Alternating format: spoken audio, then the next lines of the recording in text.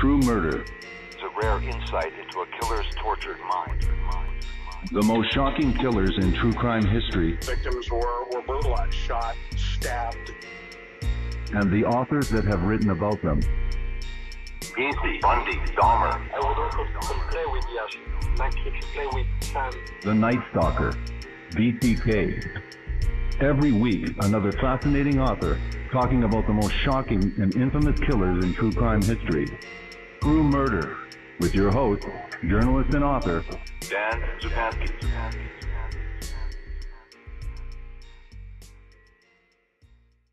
Good evening. Unsolved crimes, unanswered questions. Crimes are meant to be solved, but what happens when they're not? For the individuals involved, from the victims and their families to police investigators, this is the most frustrating part of all. For them, there's no resolution, no justice, no tidy boxes in which to pack away all the bits and pieces of a puzzle that finally links together. Instead, they are only left with questions that may never get answered.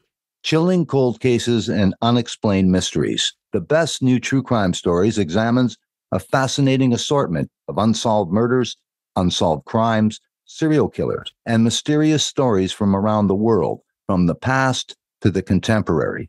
Like the previous anthologies in the Best New True Crime Stories series, this volume contains all new and original nonfiction accounts penned by international writers from across the literary spectrum, from true crime and crime fiction to journalism. Contributors include Dean Job, Joan Renner, Kathy Pickens, Lindsay Danis, Anya Wassenberg, and many others. Inside, you'll find a varied assortment of unsolved crimes and mysterious murders, murder cases to solve told by readers from around the world, like France's Valley of Hell mystery and the story of Austria's Most Wanted. The book that we're featuring this evening is The Best New True Crime Stories, Unsolved Crimes and Mysteries, with my special guest, editor and author, Mitzi Szereto. Welcome to the program, and thank you very much for this interview, Mitzi Szereto. Hi, Dan. Thanks so much for having me back on. It's always great to be on with you.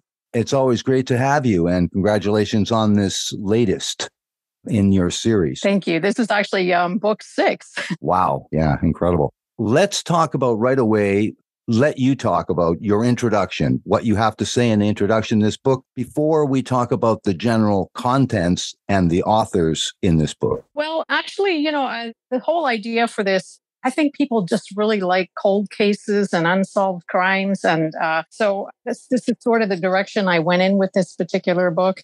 And, people, when there's questions that can't be answered, I think it kind of makes people put their little detective hats on and they just sort of want to try to understand and maybe try to solve it in their own minds, or, it appeals to that amateur detective in most of us. And I kind of get into that in the introduction a bit. The statistics with unsolved crimes, which, as we all know, are called cold cases, they just seem to increase every year, particularly in the United States. The FBI data shows that only 45% of violent crimes actually lead to arrest and prosecution. I mean, that's quite alarming. I mean, that We're talking about a significant proportion of these crimes that are not solved. Actually, they're saying cold cases are in a crisis situation. Hence, that's more alarming. And it's not just a USA problem. The UK is also having this same thing happen, and Canada as well, particularly regarding violent crimes such as murder. And,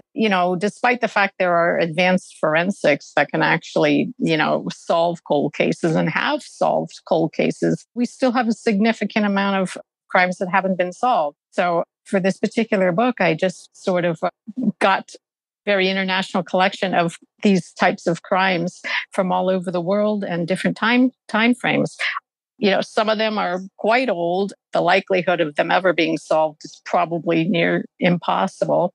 But some of them are not so old. And for all I know, they may be in the process of being solved as we speak. So it's just a fascinating area, and people seem to really enjoy it. Now, tell us about the contents of the book, the chapter titles, and the authors involved. And you have some reoccurring authors with this anthology like you have done before, and especially a few authors of note. So if there's anything of interest to note with these authors as well, please include that in the chapter descriptions. Sure. Yeah, there are some return authors, which is always fun to work with people again, and also fun to get in some completely new people contributing to the series. In this particular order, I shall tell you what's in the book. We have 25 years later, this AT lesbian double murder still haunts me. That's written by Lindsay Danis, who's a journalist and also a travel writer. The next story is The Great Montreal Museum Heist of 1972, which is by Canadian author Anya Wassenberg. We next go to The Lady Vanishes, The Mysterious Disappearance of Jean Spangler, which is by Joan Renner, who is totally enamored of historic LA. And so she writes a lot of stuff about Los Angeles in historical times and film industry that around that period. The next story is Austria's Most Wanted, 27 Years and Counting. And that's by Iris Reinbacher, who is an author based out of Kyoto right now. She's from, I believe she's from, I think she might be Austrian. I'm not sure. No, German. I'm sorry. I can't recall offhand. We next go to The Curious Case of the Dogs in the Nighttime, France's Valley of Hell Mystery by Dean Job, who's a very popular Canadian true crime writer, particularly historical true crime.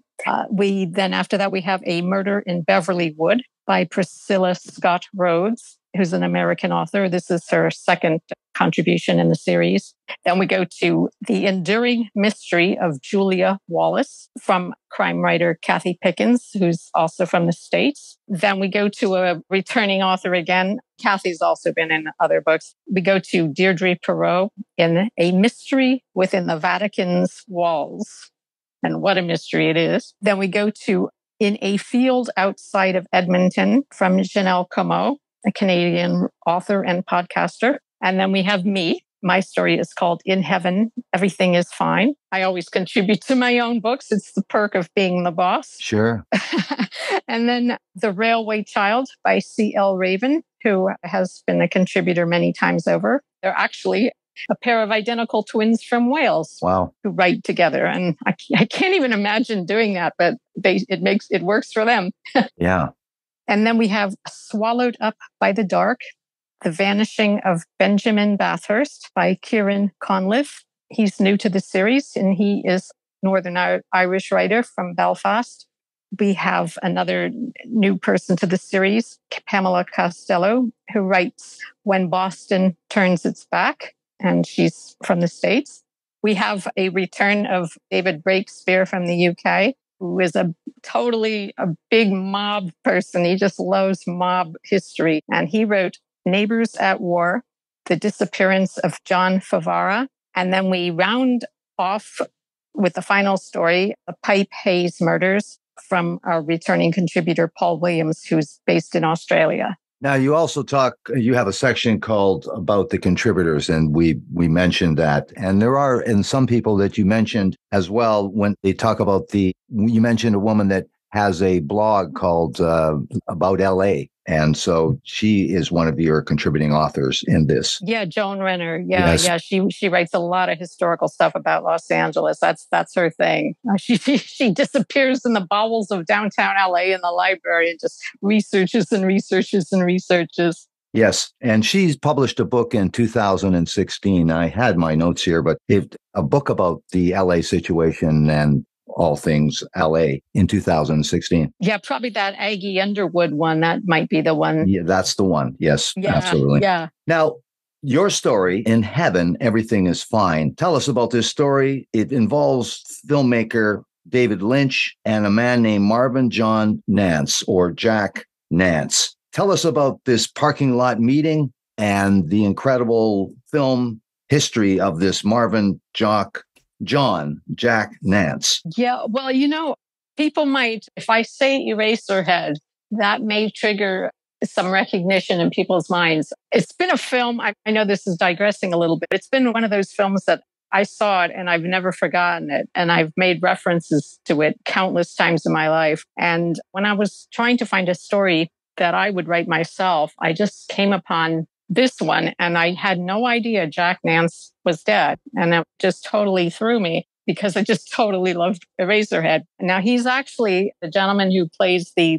lead character. And that was a student film, actually, when David Lynch was going to film school. And he was casting for this student film. And Jack Nance went and he got the part. And it's a totally, as one would expect from David Lynch, it's a very bizarre film. I think it has to be one of the most bizarre things he's ever done. I don't think he's ever topped it. And the whole story of Jack Nance is like a Lynchian film. It's totally bizarre as well. What happened was, apparently, he was living in South Pasadena at the time. This is when he was in his 50s already. And his career was kind of on its way out, which we all go into a bit about why. But it was a Sunday morning, 5:00 in the morning, apparently. And he goes to walk over to his local Winchell's Donuts at one of those strip shopping centers that we see all over Los Angeles County. And apparently he got into some sort of altercation with two young Hispanic males who were just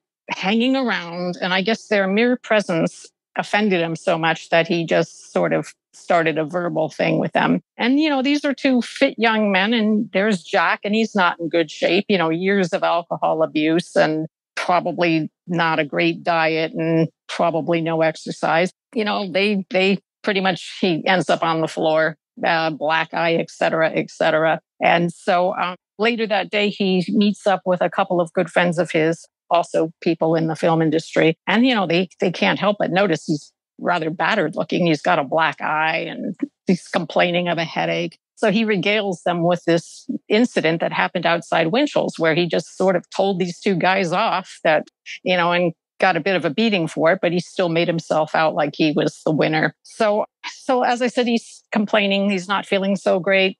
He goes home. So the next day, one of the friends from lunch thinks he better go check on Jack, see how he's doing. And he finds him dead on the floor.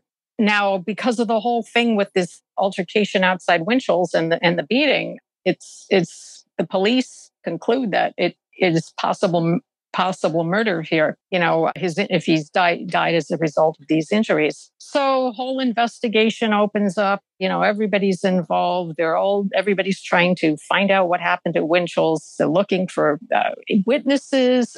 I mean, you have plate glass windows that face the parking lot. So surely someone would have seen this fight, but no one's seen this fight. There's no one has witnessed a fight. There's no reports of any fight. Even his friend went to investigate on his own, and there's just no sign of any kind of a fight. So how did Jack Nance die? What did he die from? And this is pretty much the mystery in the story, because it's never concluded what killed him, but something killed him. You mentioned that he had been offended by these two Hispanic gentlemen that he later talks about to his friends, but why would he be offended? What was sort of his reputation? And was his death at the hands of these two guys and this altercation understandable to people like David Lynch and people like that were his friends? Well, apparently these guys, it's 5:00 in the morning and these two guys are just hanging around. So I guess Lynch Jack Nance just sort of saw them as slackers, just a bunch of, a couple of, no good guys, just why don't you go kind of get a job sort of thing. So, apparently he was a bit of a testy character, Jack Nance, and he wasn't averse to, telling people off and flying off the handle. And so it was sort of in character for him to probably pick a fight in a way, even if it was a fight he couldn't conceivably win. So that's really it. I mean, he just sort of laid into these guys, and he kind of even admitted to his friends, well, I got what I deserved, I guess, for, some of the things that I said. But, on the other hand, he was a drinker. He had a major alcohol problem. And by the time this actually happened, it was probably the worst he'd ever been with his alcohol abuse. And actually, at the time of his death, his alcohol was something like 0.25, which is very high. I mean, if you get any higher than that, you could probably pretty much be comatose. So yeah, that probably, added to the whole thing. And given that with police, and also they were hampered by finding any witnesses and any location of these supposed alleged assailants. So yeah, the case really did go cold and unsolved, didn't it? Well, yeah. And actually, they even had like a star detective working on it. Jerry, I can't think of his name offhand, but he's pretty much like a celebrity cop in LA. He's done film consulting and even had himself portrayed in a film. So, I mean, they were just saying like, well, what's going on? I mean, is there even a case at all? Because we can't find any evidence that there was any kind of a altercation or anything. Was he murdered? And because it just sounds like he wasn't murdered. Maybe it was some other kind of way he died. And, if you really look at the fact about his heavy drinking and his blood alcohol content, maybe he made this up. And that's the interesting thing, because he did have a reputation of telling tales. He enjoyed his storytelling and he would embellish on things a lot. So it's not outside the bounds of reality that he may have invented this story. And I'm sort of thinking that perhaps he drank so much, he fell over and, hit his head and died as a result of that. And it was a matter of embarrassment that he didn't want to admit to his friends that he perhaps got these injuries falling over drunk. Maybe he just made this story up as sort of saving face type of a thing. Who knows? It's very interesting, too, that the research you did for this, you found out the inextricable link between David Lynch and Jack Nance in terms of Eraserhead was the only leading role. So you talked about his drinking, which impaired his ability to show up and stay employed gainfully in the film business eventually. But also that David Lynch even, I think, commented, or someone commented, he wasn't the most ambitious actor. However, David Lynch used him in numerous projects, didn't he? Yes, he did. I mean, he actually, they were colleagues and they were friends for, I believe, 25 years. I mean, they had a very, yes, if you really think about it, if Lynch put up with him with all of his, drinking and his erratic behavior, and sometimes, just because a lot of people were just getting fed up with him. And that's why I said why his career was just going downhill so quickly, especially toward the end. They just didn't want to work with him anymore. It was just not worth it. But, Lynch did give him an awful lot of work.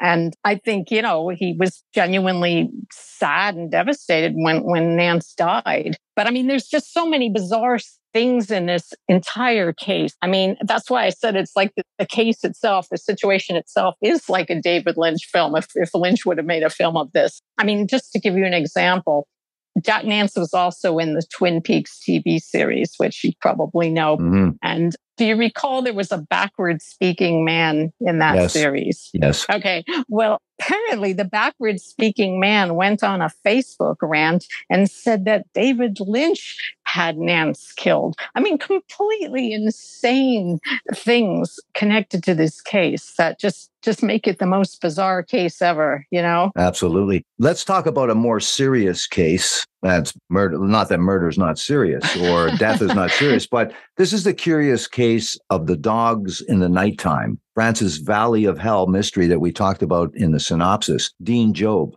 And this is April 26, 1929 in Western Provence. And a woman in night clothes is found floating in a water tank behind her villa. A bullet hole in her head and a revolver, hers, at the bottom of the cistern.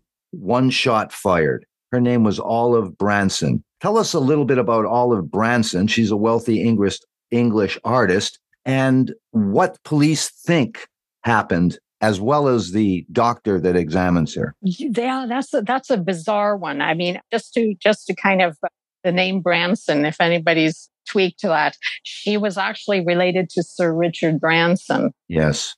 So that's a rather interesting connection right there. But Olive Branson was an artist. She was from England and she moved to Provence, and she was a lady in her late 40s, and she was a bit of a bohemian. She'd been married to some military man, and that didn't quite work out. I mean, it was just too pedestrian for her. She was a free spirit, bohemian. When she lived in England, she would go off to the Romany camps and would paint the Roma. She was not someone who was wanted to be confined by society's rules. And in many ways that sort of backfired on her when this case was out, because she was almost blamed for her own demise and criticized for her lifestyle choices. So anyway, she moved to Provence. She bought a villa, and by all intents and purposes, seemed to be very happy there. She even invested in a hotel in the local village. And the son of the gentleman who was managing the hotel was considerably younger than her. And they ended up in a relationship, which again, she was heavily criticized for because, how scandalous for an older woman to be with a younger man, right?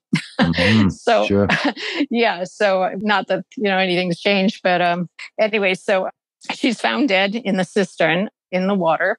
And so the first investigator is saying that it was suicide. So all these stories were coming up that, perhaps she thought that her young lover was going to leave her and she committed suicide. But, there was it didn't match up. I mean, if she walked from the house to the cistern, her stockings, the feet of her stockings should show some sort of, tears or runs. And there was nothing like that. So another investigator came on board who is described in a way as a sort of a Columbo, very, very, he doesn't just go with the superficial things. He digs into everything. And so he really said this was murder. She was carried out of the house and put in the cistern and pretty much shot execution style to the forehead. It just did not seem likely that a suicide could be somebody would put a gun to her own head like that. Yes. Shoot herself. And there's no sign of any damage on her stockings from walking across the gravel. Mm. And there was also blood found, little spots of blood found. And that seemed to really lend credence to the fact that this was a murder. But, obviously you can figure out who's the first suspect, the young lover. And this wasn't helped by the fact that Olive had apparently told him that when I die, you will get the hotel, so do not worry. That's sort of like you're kind of, giving somebody a good excuse to off you if that's what they want to do. So that kind of, made him the number one suspect. And there was actually a trial. And he was not convicted. So it's one of those things like, there's still a school of thought that maybe she did commit suicide, even though there's no logical way she could have got herself into the cistern without showing evidence of that. Maybe it was a spite suicide, just to implicate her lover if she perceived him to be leaving her. Or she was murdered and maybe he really did it or someone else did it. So it's very odd story and there's just no resolution to it. It's very interesting that one of the stranger aspects of this is that she had 4 dogs, Olive, and no one reported that those dogs were barking. Exactly. That's one reason why the young lover, Pinay, was zeroed in on, because the dogs would know him because he'd been at the house so many times. Whereas if it were a stranger, the dogs would have been freaking out barking. So it's just, unless it was someone else, the dogs knew. And it's, as they're jokingly saying in the story, well, we can't put the dogs on the witness stand. Yeah, well, the thing is though, this Inspector Goubel, he was very adamant and very dedicated and persistent with this. And it's very interesting in the trial too. Unlike American trials, the French magistrate, the French judge acts like a prosecutor in very many ways, cross-examining the defendant. So unlike the U.S. in that regard. And there was a lot of circumstantial evidence, but it was not enough for the jury to convict. Yes. But this Goubel, there is an incredible, vivid scene in this story where he takes this Pinay and takes him back to the home of Olive Branson. And when the police officer comes out of the car, the dogs bark, the 4 dogs bark accordingly. And yet when they see Pinay, they are silent. Yeah. Well, one thing that I really take away from this story is the way in which Olive is sort of found to be a participant in her own death. Again, because of her lifestyle choice, her bohemian lifestyle, her, having a young lover, not wanting to conform to what society says she should be, particularly at this particular time in history. And that's something that crops up again and again and again in the book when it's a female victim. Somehow there is some, they're trying to find a way to blame her for her own demise. And that standard. And, it's just a theme that keeps cropping up and you can't ignore it after you've read a few stories. Yeah, you're right that the media really did try and convict her in this whole thing because of her lifestyle, and any kind of innuendo and rumor was published and irresponsibly. Yeah. And there was stories all over the world. I mean, the stories were, being written about in the United States. And again, it was that whole sort of disparaging type of attitude toward Olive, like how dare she be the way she is? And she was sort of a loose woman kind of a thing. Yeah, there was other evidence that pointed to Panay as well, because he had really hidden the idea or the fact that he would inherit this bar or this hotel, pardon me. So there was definitely a motive that could be seen in this. Police, though, took a rejection letter that she received that day because she was a very serious artist. Yes. From a gallery that was not, in London gallery that was not going to exhibit a painting that she had submitted. And police used that as premise that would be enough to spur her to commit suicide. But I thought, just reading that I know artists personally, and they get used to rejection without suicide. Yes. You get a thick skin. Yeah, you get a thick skin. Same for writers. It's just like if we all commit suicide every time there's a rejection, there'd be no one writing, no one painting, no one doing anything. Yeah. And this Valley of Hell mystery really, you say, inspired at least one work of fiction, a book or movie called Murder Aboard. And the St. Louis Dispatch predicted in 1929 that the secret of Olive Branson's death will never be known. They nailed it, I guess. Absolutely. Now, another story in this incredible anthology, we mentioned C.L. Raven, the identical twin writers, that are very interested in horror. They have a very, very interesting website, and they've been involved in movies, movie making, horror writing, and all things horror. So very, very interesting. I think people should check that out. The story, The Railway Child, September 3rd, 1939, this is set in, and Britain declares war on Germany. And blackouts and air raids and sirens and kids walking home with gas masks is common. These blackouts are where people are encouraged, the street lights are out, the traffic lights are out, people's homes they're encouraged to black out the windows on their homes to be able to not have the enemy see homes and potential targets. So this blackout was from 1939, I believe, was in place and factors into this story greatly. And there was a little girl, and this from the Cox family. This was a little village in Whitchurch, not yet a suburb of Cardiff. And you write that in Wales, they were removed from Britain, and some people didn't even think there was much to this war and didn't take it so seriously. But tell us a little bit about Private Arthur James Cox. They called him Jim, his wife Irene, and their kids, Dennis, 7 years old, and Joyce, 4 years old. What happens one day when they go for school, when they leave for school? Yeah, well, this is just a pretty typical family. The father was away with the regiment.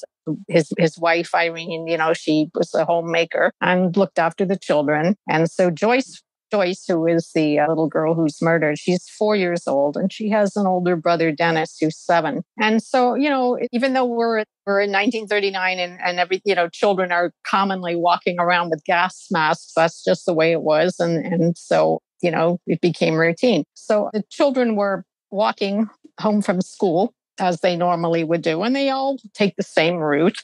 And if they ever diverged from that, it would usually be to perhaps visit the grandmother.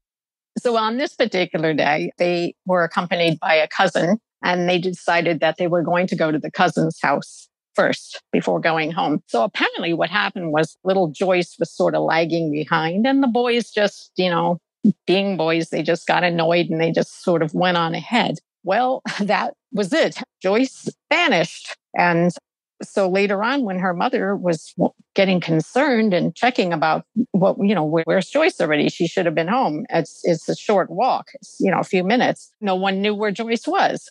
she just literally disappeared off the street. So searches were implemented. People were being questioned left and right. Has anyone seen her? They actually ended up with significantly large number of people out hunting around trying to find Joyce. And sadly, one gentleman who had a daughter around her age, wanted to help. And he and his dog went and joined the search. And the dog found Joyce's dead body.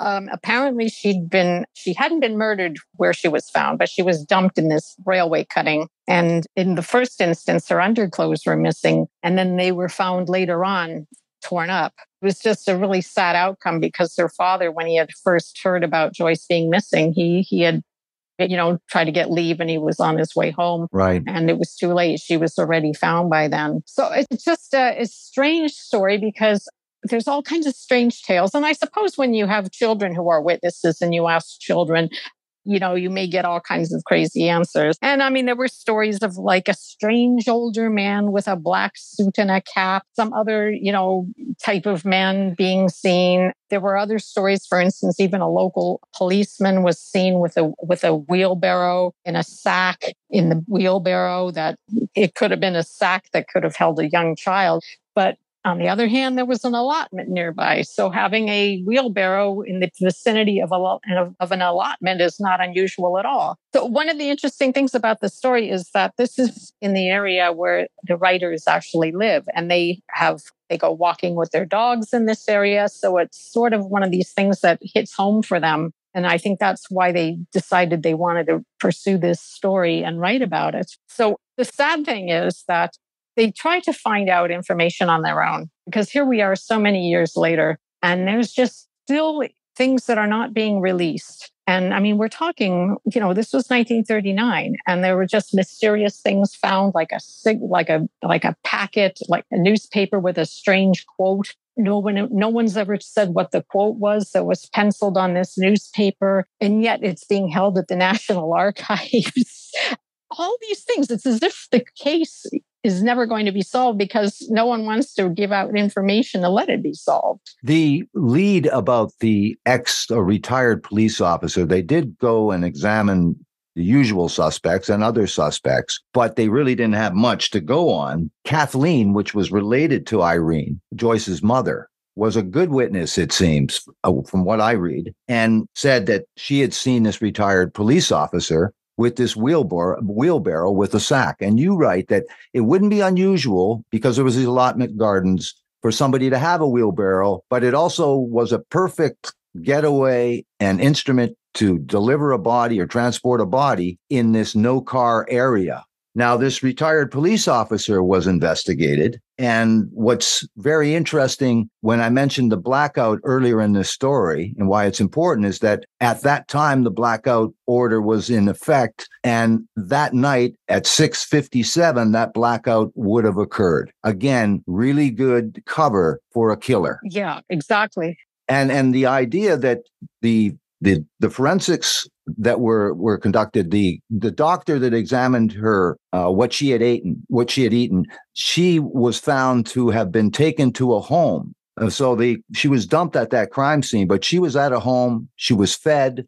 In fact, they could say what she was fed, and that included blackberries. So she was held at this home for whatever reason, and then maybe under the cover of night, transported to this dump site. Yeah, and that's actually even more sinister because it kind of gives the impression that she may have known who this person was if she felt, yes, if she's sitting in the kitchen and eating food there. I mean, obviously, if the child is really agitated and frightened, they can't eat, as any of us wouldn't be able to eat under those circumstances. But if she's comfortable and she's eating a meal, it just sort of implies that she must have known who this person was or trusted who this person was, which kind of goes back again with the authors saying about if it were a policeman, a child would trust a policeman. They wouldn't think twice about, if the policeman said, well, here, come on back to my house and let's have something to eat. They wouldn't be concerned. In 1939, they wouldn't be concerned about that. So it makes it even more horrific that it was perhaps not even a random killing, but someone was stalking her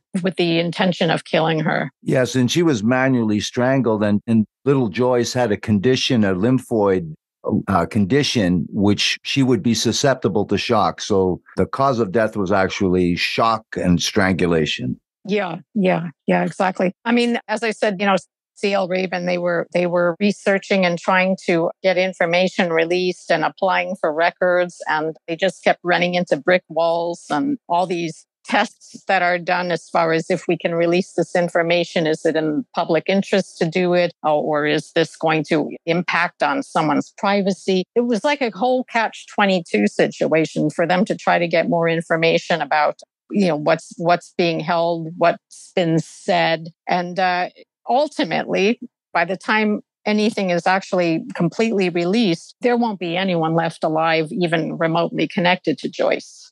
Yes, it's very interesting, this story, very unique in terms of this freedom of information was also done by the family. And now it's the relatives of Joyce's family, because none of those people are alive. So it's the relatives carrying on this. And they pursued it after they discovered the files in the in London's in the National Archives. But at the same time, the Met, what their response was that they closed, they not open to the public after that. So they sealed those reports. So in 2015, this is Joyce's family pursuing this. And there were some statements made that alluded to that the retired police officer, one of the suspects. And it seemed that this was part of the initiative to not have this case open for 100 years. They made a stipulation that this case would not be open for 100 years under the sort of a typical mantra of, well, this is still an open investigation and some of the stuff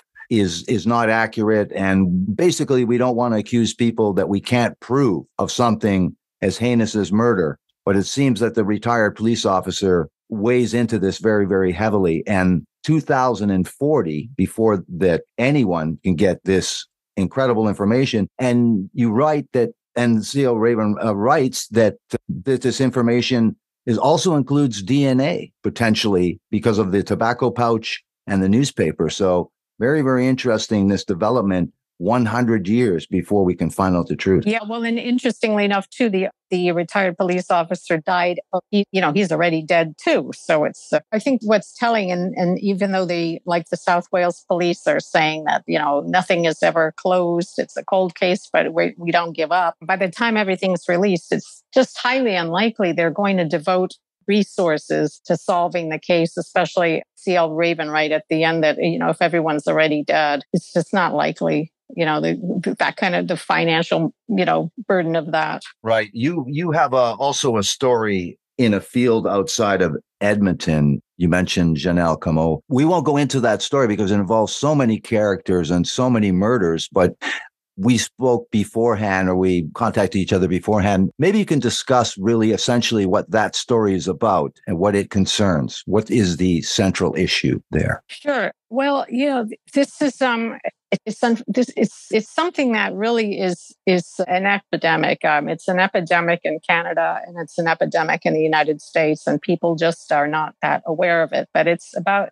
missing and murdered Indigenous women. In this particular story, this is in the Edmonton, Alberta area, where for decades, women are just vanishing. Some are found dead, some are not found at all. Now, Janelle kind of creates this whole pattern here and the whole list of all the women who have been found either dead or are still not found. And the list is, as she says at the end of the story, it will probably have more names added to it even by the time this is published. But I think the sad thing here is just the lack of resources devoted to even finding these women or solving their murders. Now, a lot of these First Nations women, and a lot of them were sex workers. A lot of them had substance abuse problems. And it's as if all these things combined tend to make them less and less and less important when it came to actually solving what happened to them. I mean, there's one reference in the story about how